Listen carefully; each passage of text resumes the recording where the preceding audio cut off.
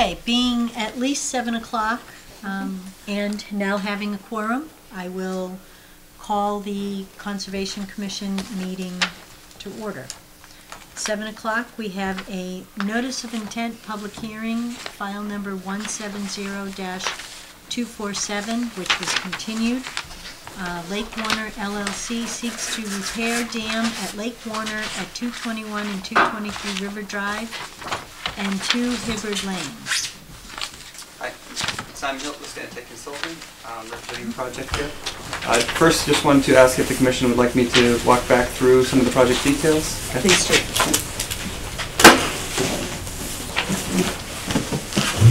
So, first figure that we've got here essentially shows the project area in relation to where it's located in the town here. So the red outline essentially shows the limits of the project work. We've got Route 47 River Drive here, Mount Warner Road here. Also in yellow, we're showing the limits of the proposed temporary staging area. Do you want to, can you move a little bit so, yes, we can see, but then the audience can see a little. Sure. Yeah, that's good. So again, in red here is the project area. Lake Warner Dam is shown here. You can actually see water spilling over the spillway there. The yellow outline box here is the proposed temporary staging area that would be used for storage of equipment and materials during the project. And then again, the purple box here, it would be the proposed temporary dewatering location for the dewatering of the coffer dam areas during the work.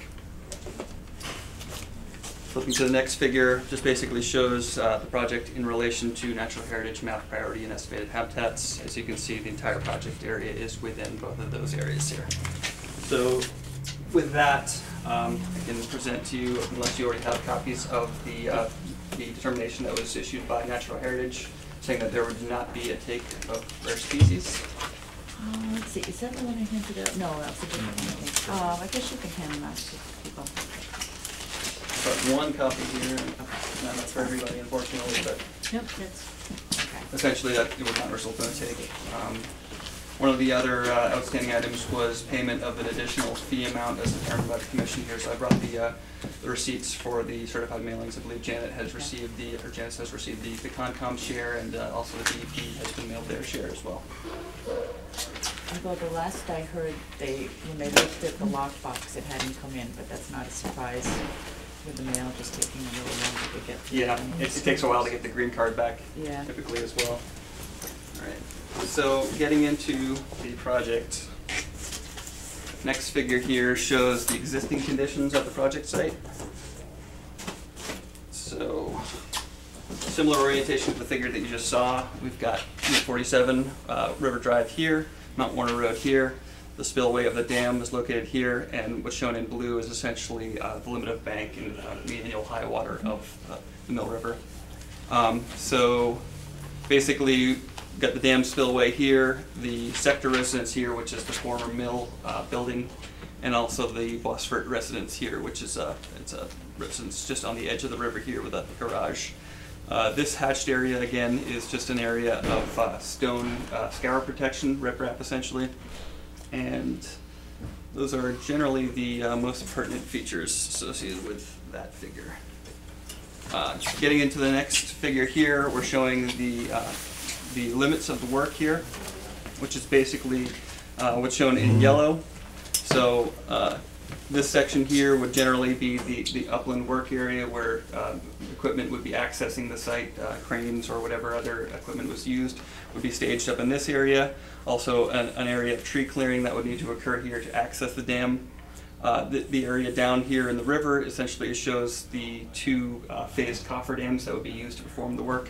So again, we've got two phases of the coffer dam. One phase being this here, which would be phase 1, and then phase 2 wrapping around this way and essentially allowing work on the majority of the dam there.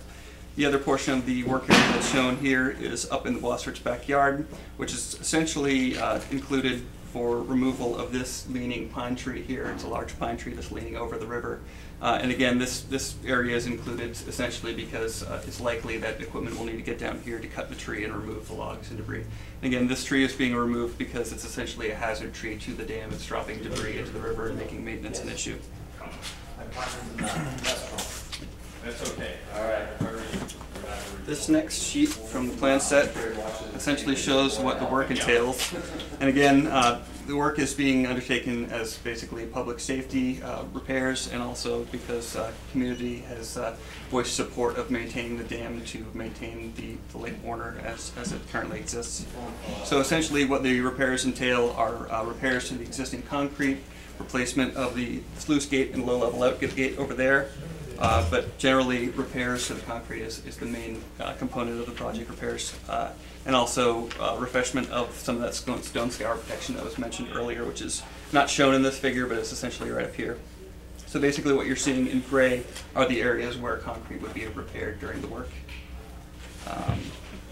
That's the most important feature of that. So I'll go back to the figure that shows the limit of work.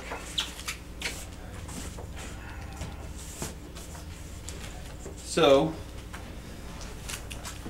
as I mentioned, some tree clearing is going to be required to access the work area. We have taken a look out there, and it's about a dozen trees that need to come down. Mature trees, that is. There are some other saplings and some shrubs that need to be removed as well. And also, with the Office of Dam Safety Regulations, management of woody material in 25 feet of the dam is required, so that complies with also the dam regulations there. So essentially how the work would proceed is the first phase of work would be cutting trees within this hatched area here, and also this large pine tree here. That would happen in early springtime likely. And then the work would actually mobilize, the equipment would mobilize to the site probably in sometime in June. The work period that's proposed is the low flow season per the Corps regulations, Section 404 of the Clean Water Act, which would be July 1st through September 30th. So basically, once that time approaches here, the next phase of work would be establishing the sedimentation erosion controls, which would enclose the upland work area, and then clearing and grubbing of any of the stumps and basically preparing the access down to the site here. Once that area is cleared and the access is obtained, one of the first things that needs to happen would be to establish the cofferdam for phase 1 of the work, which again was this kind of zigzag line here. So the cofferdam would go in from the shoreline and extend to a portion of the dam. That area would be dewatered using pumps, which if you recall the figure that I showed earlier with the purple box, which is essentially on the other side of the Mountain Warner Road bridge in the Greenbaum's property over there. The water would be pumped from this area here and discharged into a filter bag located in the upland lawn area, and that would also be protected with erosion or sediment barrier. Basically, that water would be allowed to discharge through the lawn into that sediment barrier and then be allowed to flow back into the river there. Once the work area is dewatered here, work would commence as far as removing some of the deteriorated concrete around the dam and the existing training walls here. Also replacement of that stone scour protection along this area in the purple section there. Once that work is completed and the concrete has been repaired, and also again the sluice gate here, low level outlet gate, has been replaced, the engineer would come in and inspect that work to make sure it had been done according to the specifications, and then the installation of the phase 2 cofferdam would begin. And the way that would work is basically extending the dam, or the temporary cofferdam, along this zigzag line as shown here. And as we discussed at the last Conservation Commission meeting, the plan would be to lower this section of the phase 1 cofferdam to the elevation of the spillway here, and that would serve to maintain the water level of the lake, so we didn't have a drawdown of the lake. And it would also serve so that no one had to come in and manually adjust the low-level outlet gate. Basically, this thing would be in place here, maintaining that water level. So once that was established, again, this cofferdam would extend all the way over to the river left training wall here. And a component of that is, if you recall, and actually I do have photographs that I can pass out again if we don't have those. Pass those down. Basically, this line here, if you recall, there was what we refer to as a rubble wall. It's sort of a composite masonry with a concrete slab on top of it. So a portion of that wall would need to be removed in order for the cofferdam to be extended. That wall is shown in photo. Again, they're shown as photo 1 and 2. That's a mistake. It should be 9 and 10. You can see the state of that wall there. It's already quite broken up. And essentially, the section where we're showing the cofferdam extending through the wall would either be plucked out with machinery or removed by hand, so that cofferdam could extend all the way to the training wall there, and this area could be dewatered. Once that's done, similar to phase 1, we would be dewatering through the dewatering system, a pump to a hose that would extend under the bridge here, discharging in the Greenbaum's property, the same as phase 1 there. So with the removal of the rubble wall there was some question about how that would be done and how the pieces would be retrieved. And essentially, if you look at best shown in, I think, what should be, again, photo 10, you can see that there is some an accumulation of sediment that is basically abutting the wall there and kind of makes a slope. Also visible in the actual photo 1 here, where you can see that there is a tree growing out of that sediment there. So essentially, it's not too deep on either side of the wall. So removing that section of the wall, if portions of it, basically some of the cobbles that were used to manufacture that wall, or some of the concrete slab were lost along either side, it would basically either be plucked out by hand at the time of removal, or once the area was dewatered, it would be able to be retrieved at that time. So that's essentially the gist of how the work is going to be conducted. And Morris, do you have anything to add as far as the process of the construction? Well, you may want to mention how we intend to work on what we call the deflector wall downstream of the dam. Right. So another component is this what we're calling the deflector wall. It's this relic piece of concrete shown in photo. It's shown in photograph 2 with a big red arrow pointing to it. Also visible in photograph 4. It's a piece of the dam that's no longer functional, and essentially that's just going to be broken off, likely using large machinery, an excavator, or something of the like there. And what we've calculated is that the surface area of that is about 44 square feet, so removal of that will actually be an addition of 44 square feet of land underwater. That's essentially the gist of how the work will go, and then essentially once, again, the phase 2 work has been inspected and that has been approved by the engineer, that everything has gone according to the specifications, these areas would be allowed to refill with water, and then the cofferdam would basically be removed, backed out. The upland area that was used for access, and again there is going to be like basically a stone access pad that will be installed there during construction to limit erosion and make sure that everything's stable for the machinery that need to get in there. That will all be removed and backed out. The original grades will be restored to existing conditions, and then again, we're not proposing any replanting of woody material in here because that doesn't comply with Office of Dam Safety regulations. So just replanting with some native herbaceous material would be the plan for that area. And that's essentially the plan. Some of the, unless there are any questions right after that here. That area where the hatched area, that's extremely steep. This area here? Yes. Yes. Really steep. You're going to have to put an awful lot of fill in there if you're going to drive equipment down there. Well, it would likely be less fill and more cut, if I'm not mistaken. Correct. Yes. Oh, okay. It is reasonably steep. Actually, if you look at photograph 4, it's nothing that an excavator couldn't handle on its own right now, but it's more the issue would be just wanting to stabilize that area so that we're not going to have erosion down into the work zone there. So it's really that's the main reason there, and just to have a level work area so that the machine is stable. But again, it would be more cutting back that material and then replacing it once it's stabilized. When the work is being restored, when the upland work area is being restored, we're proposing to use erosion control netting, a biodegradable material to stabilize the area, and then seeding with a native seed mix, essentially.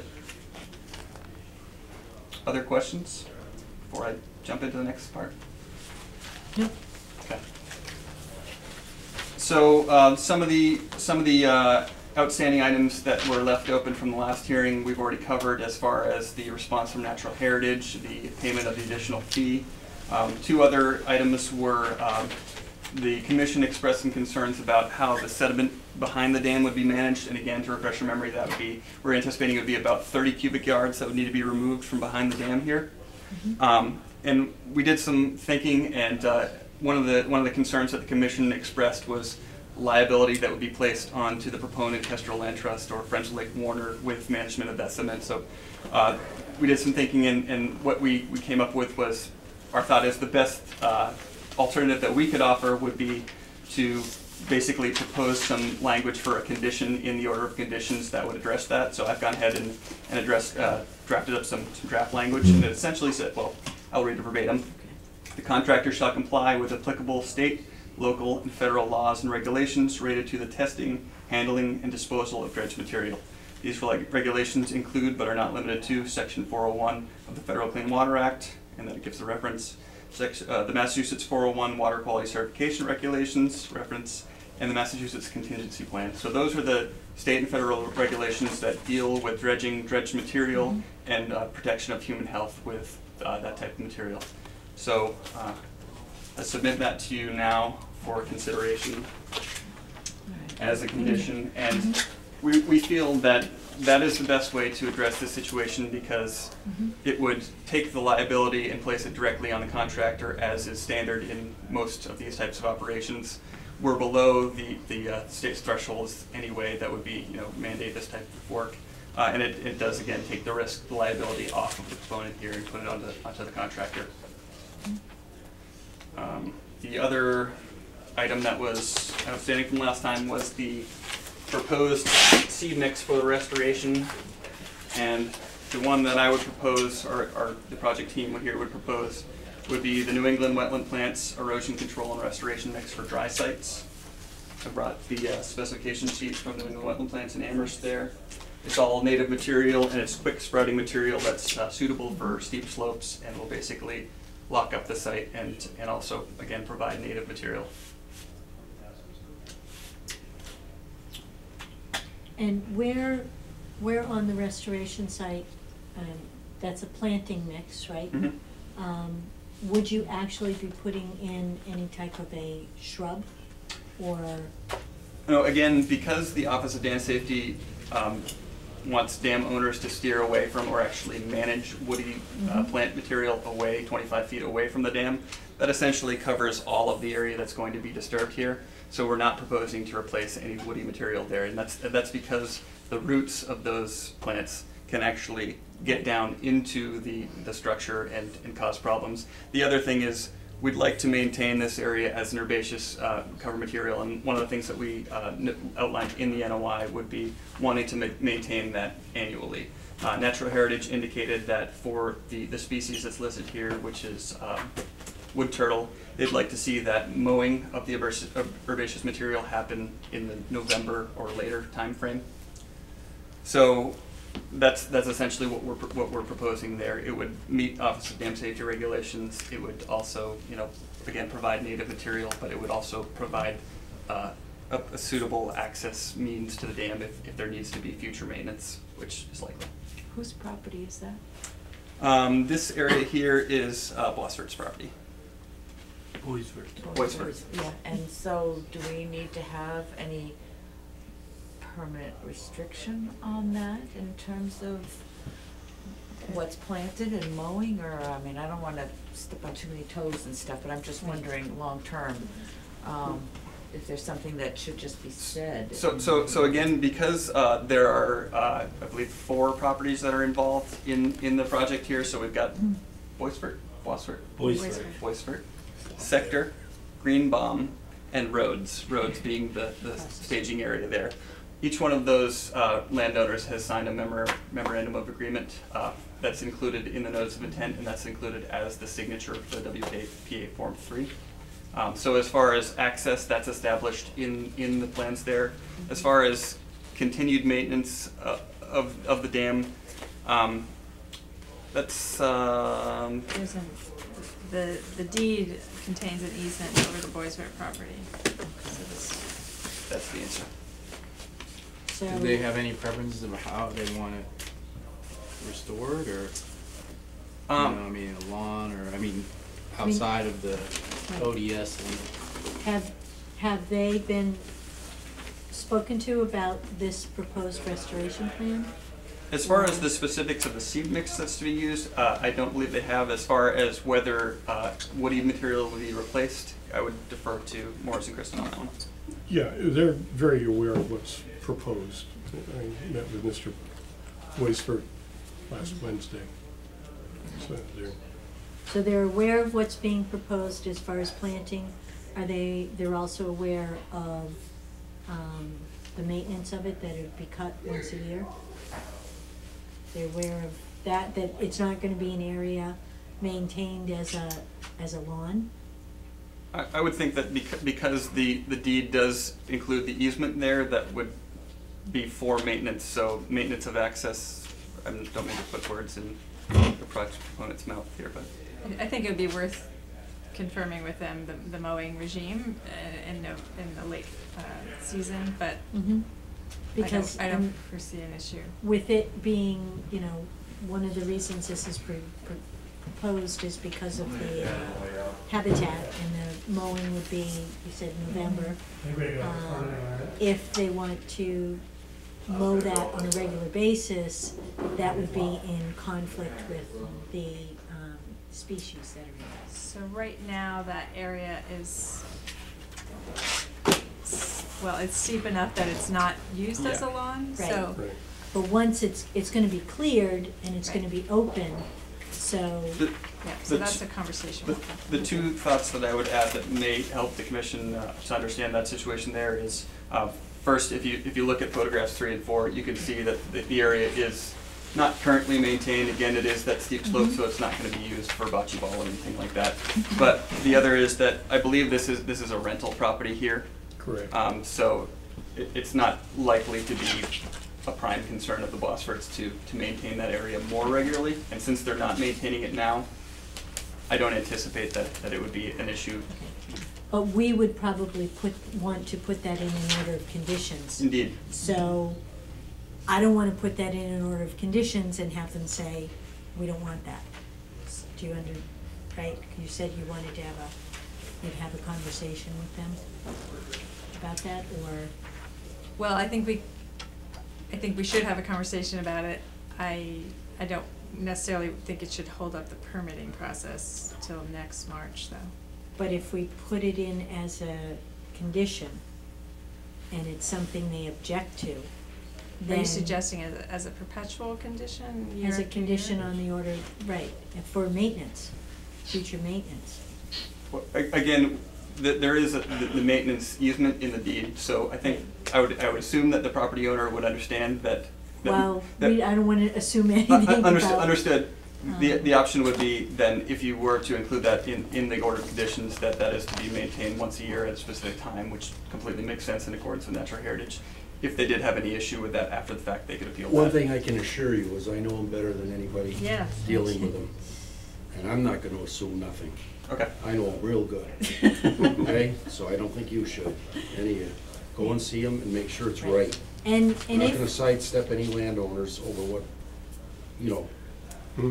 right, if we do continue this to the next one, it would just be to open and close and issue an order. We'd probably have one drafted right there so that it's easy enough to get issued right away. Because I know at the last meeting you had talked about you needed to be able to do cutting of trees by April 15th. In That's order right. for the bats. So I know, is there an existing RFP that's going out for contractors right now or documents that are being prepared to go out? Or are you just soliciting bids? Should the trees be cut before the 15th of April, we were going to be negotiating with a local arborist. And so, no formal. So that wouldn't be included in the bids? Correct. To do the work on the dam? Right, Okay, so that would be separate, right. okay, But we do still need that permission in order Right. to do that work. right. And that's where we said that if it would be something that we would, if, in order to make sure that everyone's on the same page, continuing it to next month would just be open, close, as long as there's no other issues from the commission, and have it issued. We should be able to have a draft, 2 draft conditions, and issue it that night as long as there's no issues with the owners.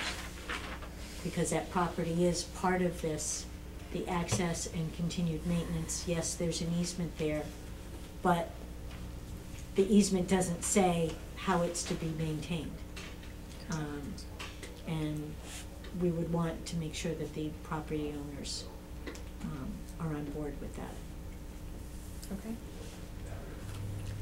And the other conditions that we're looking at is that we would, once you have a contractor, that they would have to submit information to the commission to review on the cofferdams, because it wasn't specific as to what type of a cofferdam they would be installing. Because you said there's a couple different versions or options that are out there. At least. At least, and that we would want, and technology changes, every day, so, we would want that. You've got clearance from Natural Heritage. You're gonna need a waiver from the 35-foot no work zone. Cutting of trees would be before, April 15th. Low flow work would be between July 1 and September 30th. We'd also be looking for, and you said this would be with the contractor, contingency plans if it's a really wet summer. How would you deal with dewatering if we had, we've had summers where it's been raining quite a bit, so they would have to have some contingency plan for that to be able to get the work done. That would likely be part of the water management plan. Right. Right. It would be built into the cofferdam plan. Right. Do you have a sense of minimum flow? We had a question or comment from the Friends of Lake Warner in terms of guaranteeing minimum flow. Now, it seems to me what you said before is that the flow would not be any different because of the way you're configuring the cofferdams. Is that true? So that shouldn't be an issue to have? Shouldn't be an issue. I mean, going to, as the chair indicates, I mean, as we know, sometimes we could have, high flow. I mean, maintaining the minimum flow, or as the Wildlife Service would recommend, what they call a conservation flow. That's going to be absolutely no problem. Dealing with the numbers for a minute, once the outlet gate is restored, it is capable of flowing 80 cubic feet per second. And you have a 30 square mile watershed. And the rule of thumb that they have for the summer low flow season is 1/2 a cubic foot per second per square mile. So you'd be flowing 15 cubic feet per second, so that flows through the gate quite easily. We have more than enough capacity. So that's why when we talk about the cofferdam plan and we move to phase 2, what we'll do is essentially trim the top of that steel to an elevation so that will easily regulate and otherwise maintain Lake Warner as people have usually seen it. Actually, as it is now, when the gate leaks, the lake tends to fall.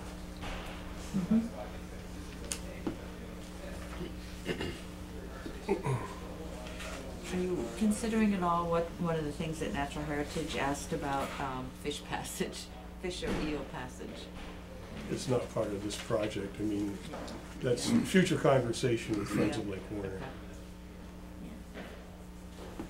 It seems like this, without doing some type of a lift, it seems like it would be a tough. It's easier for eels than it is for fish. But.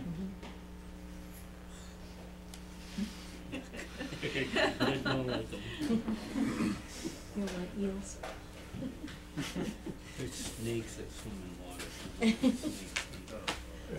Depends upon your culture. They could be good eating. You try it, I'll try it. Oh, the other thing was, with my other Conservation Commission, we always require stamped plans for this, wondering, because I didn't see that there were any engineer stamps on any of these. It's not required under the Wetlands Protection Act, and it wasn't noted in the Hadley Wetlands Protection bylaw. Yeah. So typically it would be something that would be included in the bylaw that would give us the heads up that it's required. Well, yeah, meanwhile, if, it sounds like the hearing is going to be continued. I mean, we can provide stamp plans at the next hearing. Okay. Just to cover ourselves. Okay. We'll cover you, too.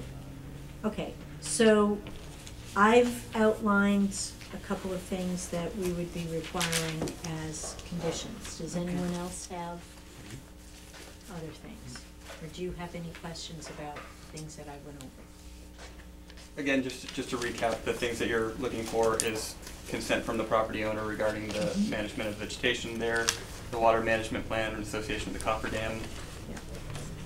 And design, well, that would be, once you have a contractor, the design and installation of the coffer dam. Just, I mean, the concept and what's been outlined there is fine.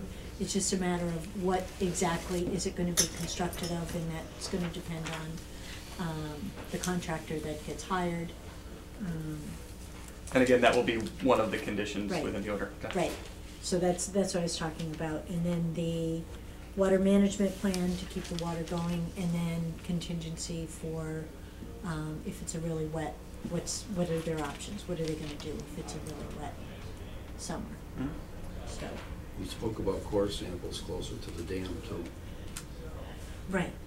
How about that? That would be covered by this condition about when the contractor, and this would be on the contractor, where they would comply with state and local laws for excavation and disposal of materials in accordance with, let's see, Clean Water Act, water quality certification, and mass contingency plan, which is for if there's any hazmat or any heavy metals or anything like that that might show up in it.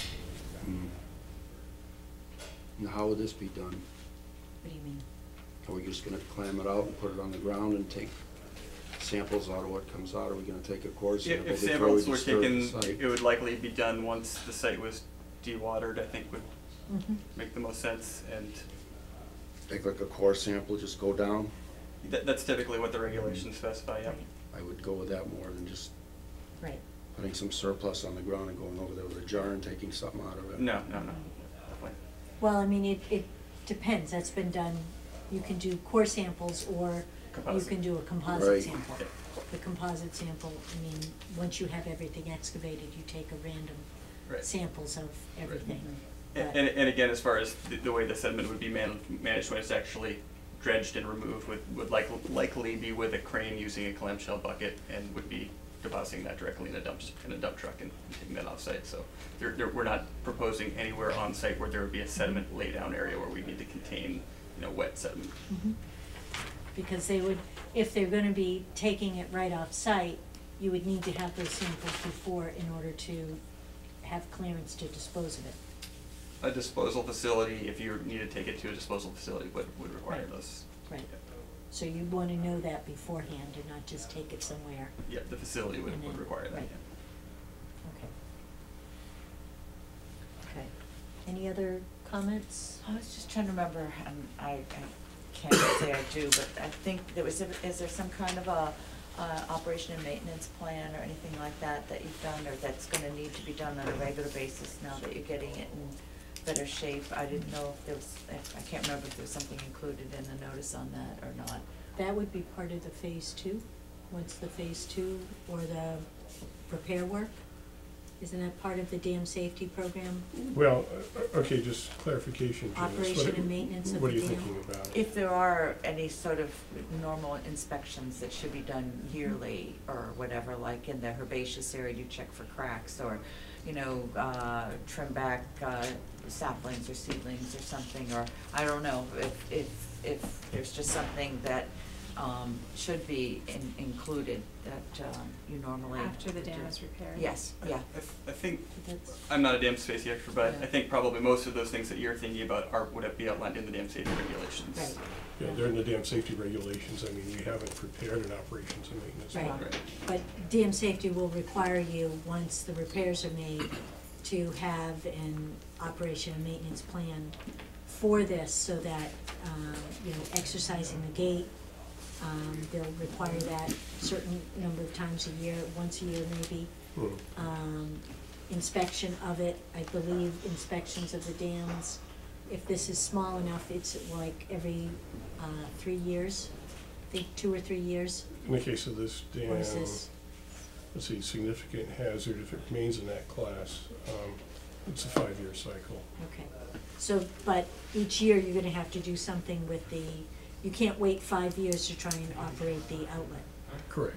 So that would have to be put together. And dam safety's gonna require that, and I think the commission would like a copy of that once you've put it together, just so Okay. we have something on record.